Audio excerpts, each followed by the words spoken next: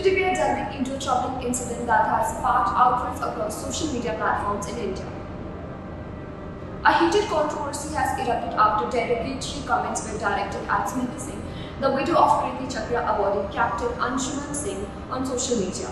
This comes after she accepted an award on behalf of her late husband at Rashtrapati Bhavan.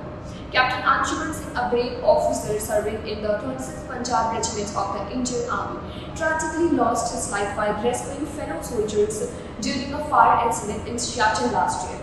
Smriti shared their love story, revealing they met in college and maintained a long-distance relationship for 8 years before marriage. Tragically, Captain Anshuman passed away shortly after their marriage, leaving Smriti devastated. Now coming to the main point, what is social media controversy all about?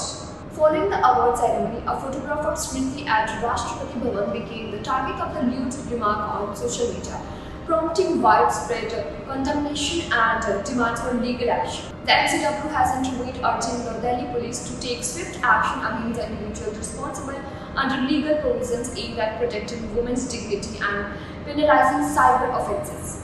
There is a growing call for justice as social media users and activists demand accountability and swift resolution to this distress incident. As the nation rallies behind Smriti Singh, let's remember the importance of respect and empathy in our online interactions. Stay tuned as we continue to